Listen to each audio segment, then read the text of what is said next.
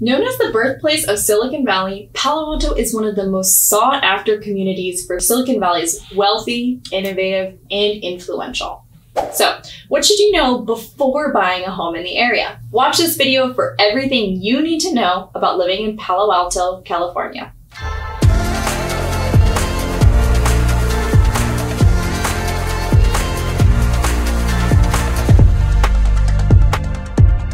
Hi everyone, welcome back to another video. For those of you who are new to the channel, my name is Allison. I'm with the Selling Silicon Valley group, and we help people buy and sell homes here in the Bay Area.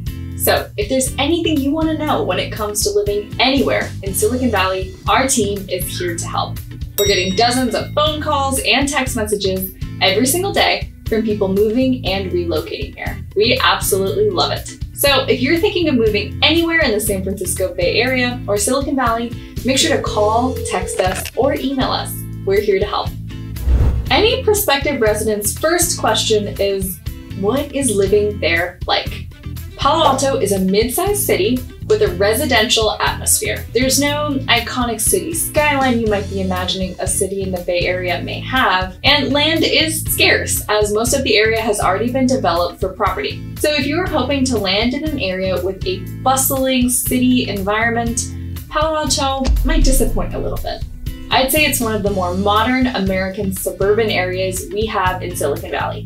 If Palo Alto is the city of your dreams, how much will it cost to call yourself a resident? If you know anything about the city, you must know that this is not an area where people worry about their money. Like I said before, many people in Palo Alto are some of the wealthiest and most influential people in the Bay Area.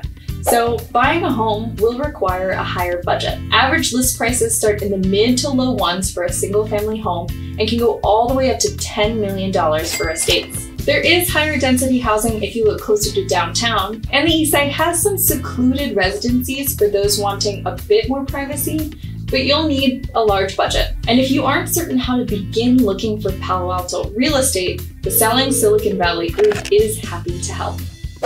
What if you can't find a suitable home in Palo Alto within your budget? Then Palo Alto might not be where you want to begin your home buying journey. This is not an area you buy in if you're not looking to settle long term. Housing is far too expensive due to the lack of available land. So when buying in Palo Alto, it's best to go with the goal of finding your forever home. That said, a Palo Alto budget goes far in other Silicon Valley communities. San Jose can get you even larger homes for the same price as it would for a smaller property in Palo Alto. It's really up to you and what you want from your house. So if Palo Alto doesn't have just what you're looking for, you'll be able to find a home somewhere else easily. If you do make the move here, the next step is getting to know your new city. Palo Alto has a lot of things to do. Stanford is nearby, so any Stanford sporting event or popular acts come to the Frost Amphitheater to perform.